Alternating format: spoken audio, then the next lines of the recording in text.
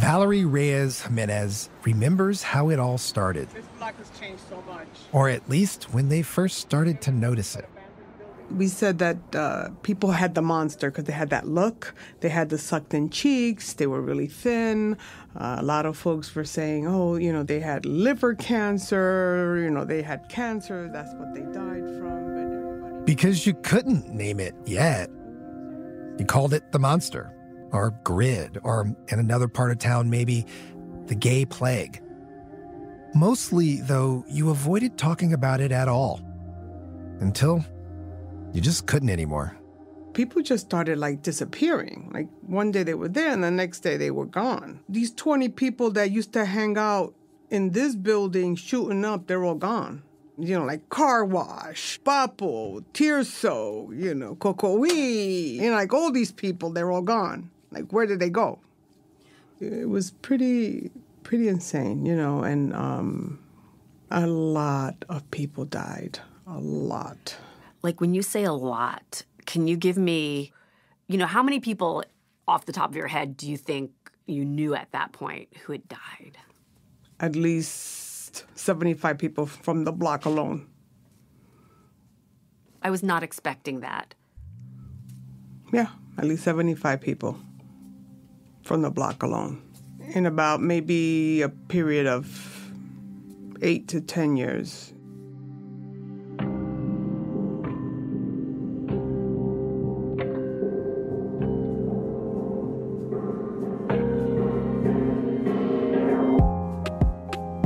We don't know the exact details of when and where HIV entered human life, the particular onset of a pandemic that, as of now, has killed over 40 million people. But we do know that Valerie's neighborhood in Lower Manhattan was one of the first places on the planet that the virus began to spread rapidly and to kill prolifically. And that's for a lot of reasons. There were the political and economic choices that also allowed poverty to spread across places like Lower Manhattan. It was gritty. It was dirty. Every block had abandoned buildings. When I say abandoned, they were burnt-out buildings. They were empty lots.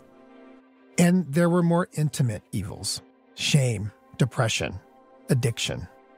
Injection drugs turned out to be one of HIV's most efficient pathways in America. According to one study, within a few years of the epidemic's start, about half of all the people who were injecting drugs in New York had contracted HIV. My husband at the time, he got HIV because he was out in the street. He did a lot of drugs. I wasn't an IV drug user, but he was. By the time we had the kids, he had stopped, but it was already too late. I'm Kai Wright. Welcome to Blindspot, the plague in the shadows. Stories from the early days of AIDS and the people who refused to stay out of sight. HIV changed the world. It burst on the scene in the early 1980s as a mystery illness that completely confounded scientists. And it is still killing, tens of millions of people. It tore apart families and communities and whole nations. It has hung as a permanent cloud over intimacy and love and lust for generations of people like myself. And it is still with us. In this series, we will revisit the AIDS epidemic at its onset in the United States. You'll hear from people who have lived it, who struggled to sound the alarm when few others would listen. Over the next 6 episodes, we'll consider what could have been different, what part of the pain and the loss in this history could have been avoided.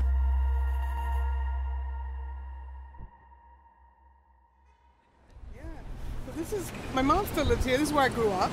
I bet you if I whistle, she'll come up with it. I was a street girl, I grew up right on Avenue C. I'm a Lower Sider girl, native New Yorker. I'm a New Eurekan through and through. Valerie, like any good New Yorker, reps her neighborhood hard. There was Johnny on the Pony. We used to play Skelsies. There was, She loves it still, all these years later, because it shaped her as a Puerto Rican girl pounding the streets hanging around with a hot guy and a sweet ride. He had a really nice car. It was like a muscle car, red with black stripes, like a 1970. It was a sweet ride. It was, yeah. Wait, what's that laugh? This is Lizzie Ratner. She's from The Nation magazine. She's the lead reporter on this project and is going to join me in telling the story. What is that laugh about? I was just thinking back to just sitting in the car and taking those rides and stuff, In the beginning, it was sweet. It was shiny and fun. But then later on, it wasn't so fun. Heroin was cheap and plentiful and, as we know, highly addictive. And it was just everywhere in Valerie's neighborhood. It was surrounded by drugs, like everywhere. Every corner you went to, every other building you went to, like people were just out there calling out the names of the drugs that they were selling, and people were strung out. I mean, there was just no ifs, ands, or buts about it. There wasn't a family that wasn't affected by it. Valerie thinks, in all likelihood, she contracted the virus herself back in December of 1981, when she was 16 years old, and not long after she started riding around in that red muscle car with the guy she would eventually marry. I got with him in July of 1981. That Christmas, I had gotten so sick. I remember because I couldn't go anywhere. It was like the worst flu I ever had in my life. And you think that was like the initial HIV infection? I believe so. Wow. I believe so. But it wasn't until 1989 that she discovered she's HIV positive. That doesn't mean she had AIDS. That's when your immune system fully breaks down. But she had known for years that something was up with her body, with all these constant, persistent infections. So I figured, you know what? Let me get tested. She went to the doctor's office and asked for a test. But the doctor hesitated because they were following the conventional wisdom. AIDS was a gay disease. And they were like, oh, but you don't even fit the criteria. You've been with, the same guy. Well, it was like, just test me, please. Just give me the damn test. Valerie's instincts were right. Did you have a moment of freak out? Not a freak out. It was more like, come here, virus. We're going to have a talk, you and I. We're going to suss this out. We're going to come to an agreement. I'm going to let you live in my body, and you're going to let me live. So we're going to hang out. We're going to do this together. You get it? You got it? Good. So how early on did you have that? Oh, right away.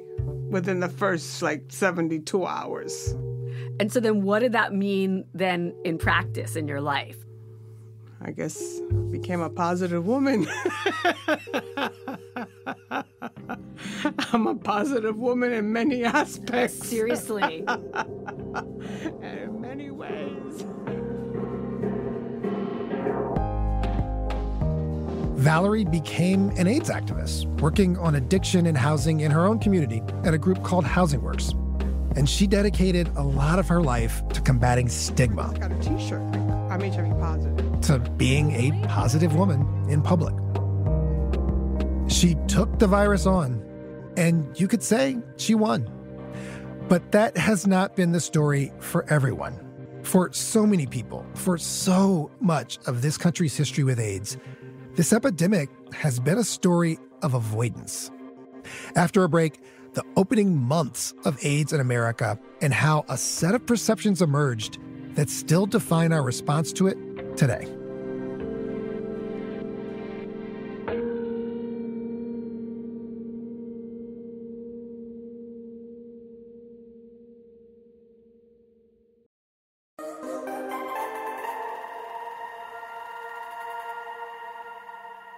The AIDS epidemic snuck up on America at a particularly opportune moment in our national history.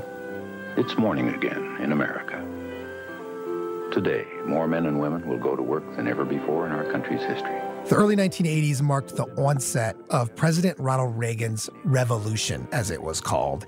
And this famous campaign ad said it all. This afternoon, 6,500 young men and women will be married. We can all prosper if we just agree to look away. to look away from the hard stuff, like the deaths that were happening in Valerie Reyes-Jimenez's neighborhood, and instead to look ahead. And with inflation at less than half of what it was just 4 years ago, they can look forward with confidence to the future.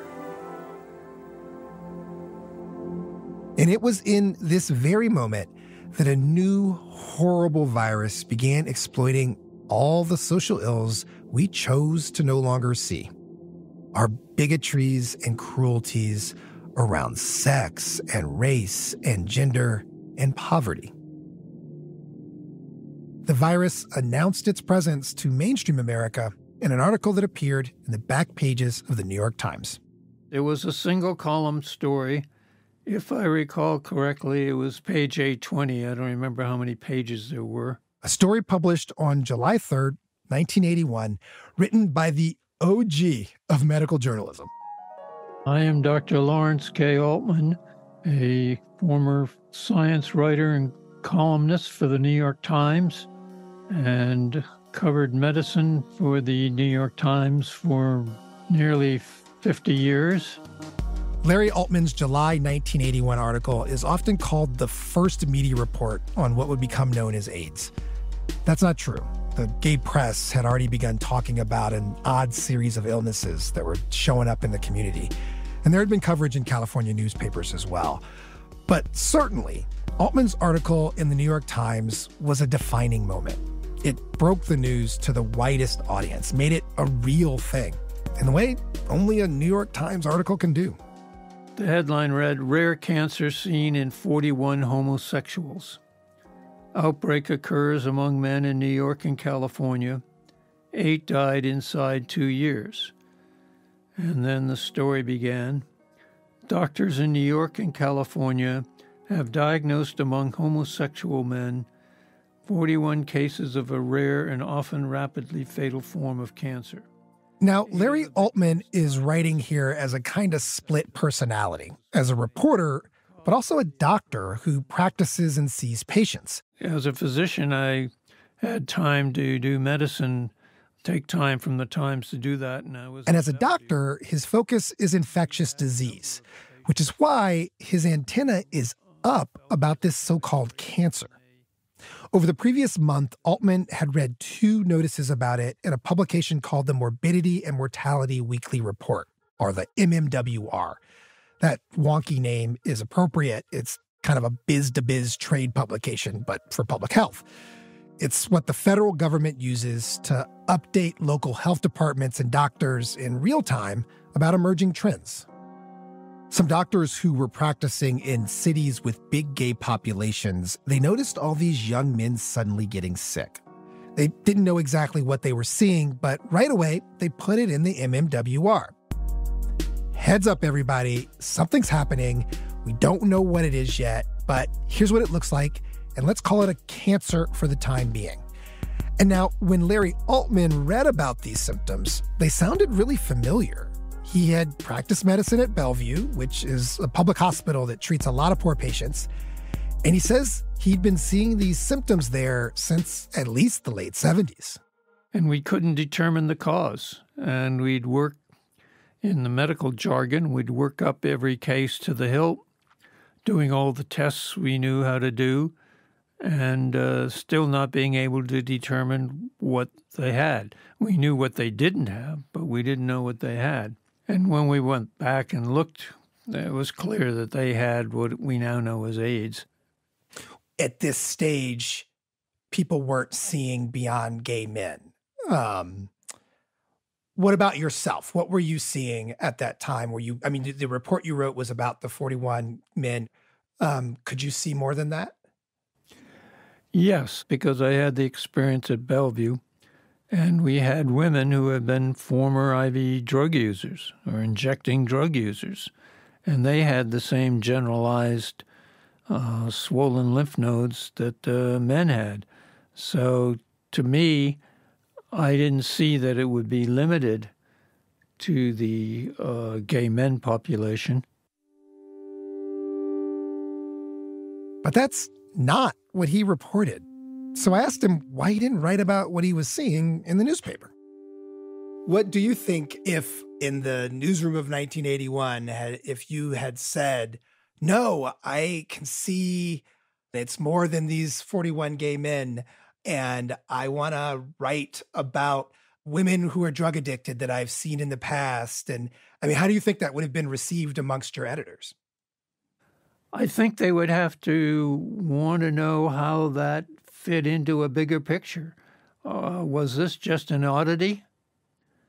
And if it's an oddity, I don't think the Times would have been interested. If you could show that it was part of a broader pattern, then they presumably would have been interested. But we didn't have the evidence and nobody was reporting it. There was no data reported. So, yes, it would be in my mind, but we weren't reporting theory. We were trying to report the facts of what was known. And the facts were coming from the MMWR, which focused only on gay men.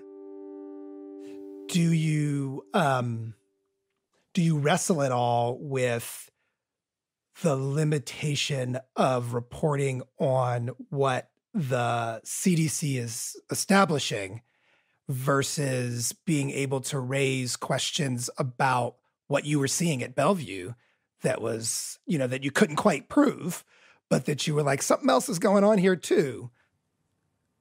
We might have, we weren't writing personal opinion. We were reporters. I was a reporter. That kind of journalism didn't exist at that time. I wasn't writing using the word I and writing first-person accounts. It was coming off the news and explaining what was going on.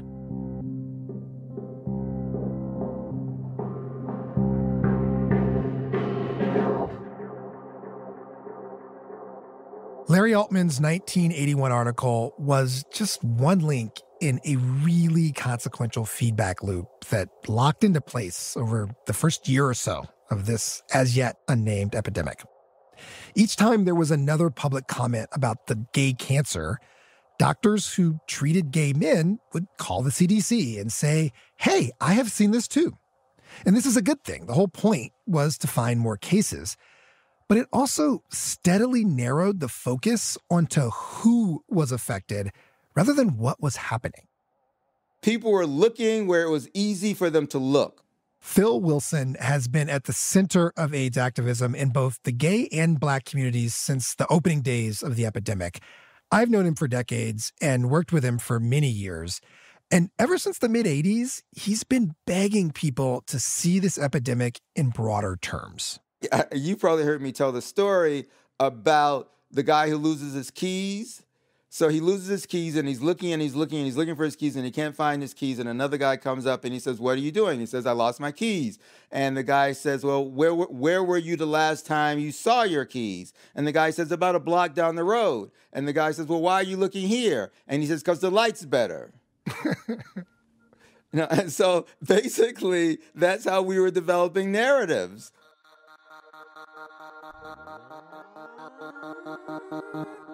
Most people thought about this as, well, it's just a gay disease, so we don't need to worry about it. It's somebody else's problem. This is Tony Fauci, yes, of COVID fame.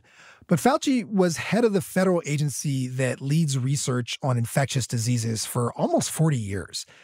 And so his first public notoriety came as the federal point person on AIDS. He was at the scientific front line from the start, which means he's been rehashing what went right and what went wrong for decades, including this narrow focus on gay men at the outset. I see where you're going. And he argues, look, you got to remember that this was an unprecedented epidemic. When you're dealing with a new disease, it unfolds in front of you in real time. And what you know, like in June and July of 81, is very different than what you learn in 82, very different what you learn in 83. And very different than what we understand now, 40 some odd years later. We experienced this as recently as COVID-19, when the first cases that came out, it wasn't appreciated that it was very easily transmitted from human to human. It thought it was like a very inefficient. Then after a few weeks to a month, we found out it was transmitted extremely efficiently. So what it means is that you're dealing with a moving target. And when you finally get enough information, you look back and you say, wow, how long did it take the general population, the public health population, and other people to realize that the target was moving and expanding? As for AIDS, here's what was officially known about the epidemic in the United States by the end of 1981. There were 337 reported cases of people experiencing a sudden collapse of their immune systems. 130 of those people were already dead. For the cases in which a person's sexual orientation was known, a report that summer found more than 90% were gay or bisexual men, almost exclusively in a few big coastal cities. We now know for certain that the epidemic was far wider than gay men already. An estimated 42,000 people were living with HIV in the U.S. alone. But for at least the first couple of years after that MMWR and Larry Altman's New York Times article, that's where the public conversation began and ended. A mystery disease known as the gay plague has become an epidemic unprecedented in the history of American medicine. It's mysterious, it's deadly, and it's baffling medical science. Center for Disease Control in Atlanta, topping the list of likely victims are male homosexuals who have many partners. Which meant if you didn't consider yourself part of that group, you saw no reason for this new health scare to interrupt your morning in America. And even among gay men, you had to be a certain kind of homosexual for this to be your problem. The face of HIV/AIDS at that point in time was a white gay man, as far as what you read about or heard about, and we didn't see ourselves in that information. This is Gil Gerald. He was an early and influential voice of alarm about HIV and AIDS in the gay community. But even if you're familiar with the history of that part of the epidemic, people like Larry Kramer, you've likely never heard Gil's name. I was an accidental leader. I saw myself as somebody who could do the stuff that the charismatic leaders didn't do. I saw okay, we need a constitution, right? We need bylaws, right? I was willing to do the paperwork. And while Essex and Phil is out here waxing poetic, you're like, well, I'll make sure the lights are on. Yeah, that's exactly right. By the late 1970s, LGBT people from around the country had created space for themselves in big cities like New York and San Francisco. Gil Gerald was one of them. But for him, and for many Black people, the mecca of queer freedom was Washington, D.C. Washington was mired in a similar kind of urban decay as Valerie Reyes-Jimenez describes in Lower Manhattan.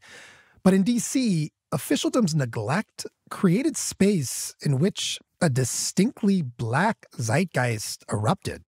In politics and culture and music, Washington emerged in the 70s as Black America's capital city. George Clinton even made an anthem for the moment. What's happening, CC? They still call it the White House, but that's a temporary condition, too. Can you dig it, CC? CC, Chocolate City. And inside this milieu, a specifically Black queer movement emerged as well. People did refer to it as this is a new Harlem Renaissance that was happening. What brought you into organizing in the community in the first place? Well, the best answer I could come up with is nobody should take as long as I did to figure out that you're okay. Gil was raised in Panama, a child of relative privilege. His dad was a renowned physician there, but his mom was from New York City, and the family settled in Harlem when Gil was a teenager. He went to college in New York, and it was the early 70s, the opening years of the post-Stonewall gay liberation movement. Just heady days for queer people lay ahead. And young Gil, like probably millions of other college kids at that moment, told his parents, "I'm gay." They responded by sending him to a psychiatrist. I went to see Dr. Pauline Edwards in Harlem. She examined me and she saved my life.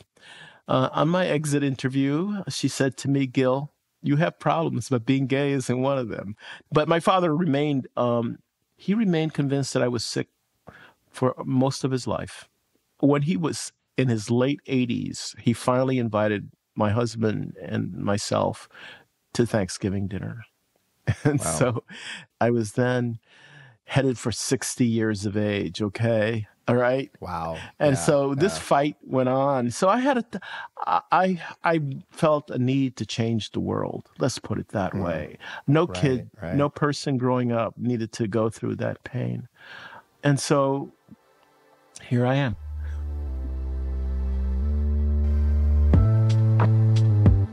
Here I am. That's almost the mission statement of the movement that Gil and his friends initiated in D.C. They looked around and they realized even in George Clinton's Chocolate City, everything about this exciting post-Stonewall queer liberation was lily white. We were confronted with the reality that the political face of the LGBTQ plus community were white gay men. We were invisible. The community was no more racially integrated than the rest of the country. What were so-called gay meccas, the DuPont circles, the West Village, the Castro, those were places where we were not very welcome in those parts of America, where the gay white community had gone for safety. We were not welcome, period. And this segregation, these competing and distinct versions of gay liberation, this was the context in which the new gay cancer emerged in 1981. So in Gil's circle, when the news broke, what they heard was white gay cancer. But what about in your own lives? I mean, were people seeing their black gay male friends and lovers and associates get sick? I mean, wasn't the epidemic visible to them yet? It was not quite as visible. I mean, certainly people felt very vulnerable at that point in time if they, in fact, came down with HIV. And so families hid that. There wasn't a whole lot of information about people, circulating in the community. Gil remembers the moment he made contact with reality, though. It was 1983, a year in which the Black LGBT organizing that began back in the late 70s had really matured. I mean, they were doing stuff like getting meetings with Coretta Scott King. And one evening, Gil was hosting a reception for some black queer activists at his place in D.C. And just before the gathering that day, a white gay activist pulled him aside. He says, there's something you need to see. There is something called the MMWR report from the Centers for Disease Control. You should see this. This is something that you might want to bring to the attention of the organization. This latest report broke down the most recent numbers on AIDS cases in the country. And it said 26%, more than 1 in 4 of the reported cases were among black people. If you compare that to the black share of the overall population, that's more than double. Which means even in the official narrative, never mind all the unreported cases, the story of AIDS was already about way more than white gay men in a couple of cities. But nobody wanted to hear that. Certainly not the people gathered at Gil's reception. I read this report to them. I said, this is what the report says. And I was totally dismissed. I got told, only if you sleep with white men. They all spoke to the possibility that this was a government plot to change our sexuality. It was the first indication to me that there was a lot of work to be done. So, some of the people who were in that room became, by 1986, they were really, really mobilized. But by then, most of the men in the room were infected, and most of them are passed away, unfortunately.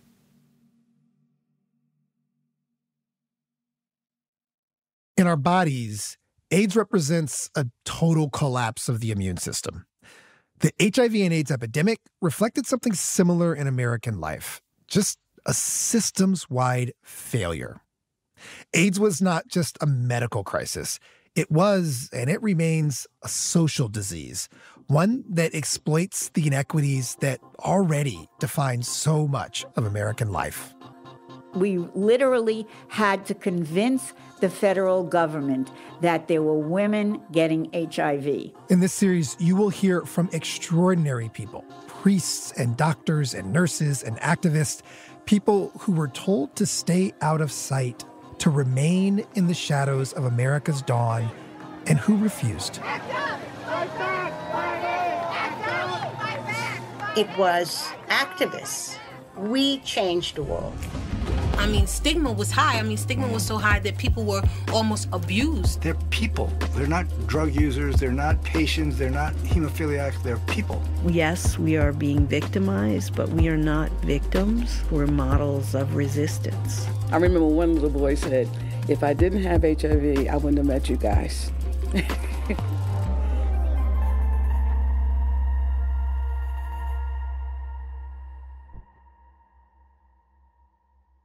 One thing that I've been reminded of while revisiting this history is that the people who lived it, they are protective of it. There are sacrifices that have never been named, let alone celebrated, wounds that have never healed. This was evident when we sat down with Dr. Margaret Haggerty, who ran the pediatrics department at Harlem Hospital in the 1980s. And what are you going to do with this? When you get all done and reach heaven, and Peter says, what did you do with AIDS? What is it you're going to do with it? Or what do you hope will happen from it? You know, I don't know. I want to make sure you're not exploiting. Yeah. I can speak for me. I spent most of my, from like 96 until probably about 2008, all I did was report on AIDS. But it was at a time when, you know, people had decided, and I'm gay, I'm a gay man, and people had decided that the epidemic was over. I don't know if you remember that New York Times Magazine covers piece in 1996, right after the meds came out, that said the end of the plague. And I didn't see it. And it just pissed me off. I can imagine that would piss me off too.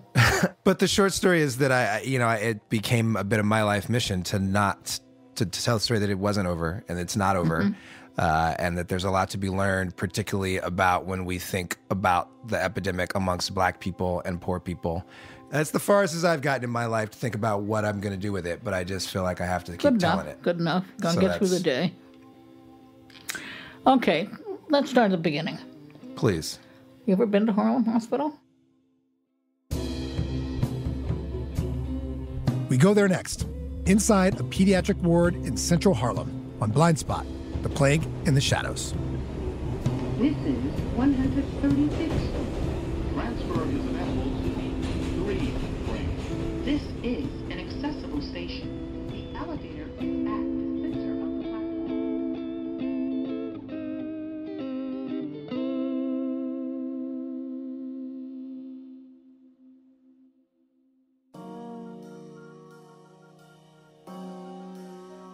Blindspot, The Plague in the Shadows is a co-production of the History Channel and WNYC Studios in collaboration with The Nation magazine. Our team includes Emily Botine, Karen Frillman, Anna Gonzalez, Sophie Hurwitz, Lizzie Ratner, Christian Reedy, and myself, Kai Wright. Our advisors are Amanda Aronchik, Howard Gertler, Jenny Lawton, Marianne McCune, Yoruba Richin, and Linda Villarosa. Music and sound design by Jared Paul. Additional music by Isaac Jones. And additional engineering by Mike Kutchman. Our executive producers at the History Channel are Jesse Katz, Eli Lehrer, and Mike Stiller. Thanks to Miriam Bernard, Lauren Cooperman, Andy Lancet, and Kenya Young. I'm Kai Wright. You can also find me hosting Notes from America on public radio stations each Sunday. Check us out wherever you get your podcasts. And thanks for listening.